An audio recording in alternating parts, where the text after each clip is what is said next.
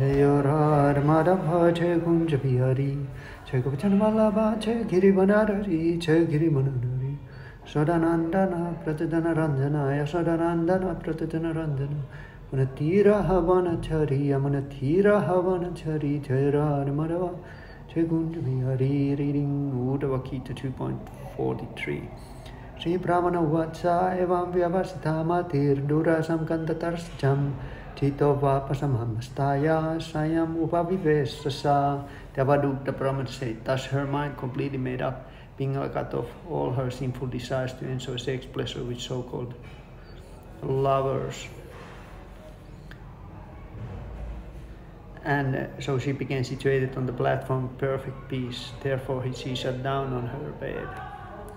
So that's when there's the karma, there's this material lust that keeps the mind unstable, and one is constantly restless, and that restlessness, that intense desires that they lead to the intense stress. The attachment always has the counterpart, which is the aversion. And by transcending the desire, by giving up the desire or transforming the desire, depends on if it's possible to transform, if it's possible to use that ability to have the desire for the spiritual elevation, then we should try to transcend the desire.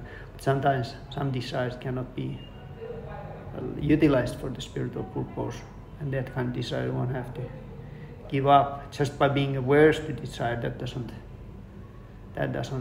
help us to giving up. The aversion is the other side of the coin. It's aversion is negative attachment, and also just satisfying the desire, that doesn't help to one get rid of the desire, because the desire may go away for a while, but then later it comes back, and it can be more intense. More intense is the more we repeat that attachment, more we condition to have deeper attachment.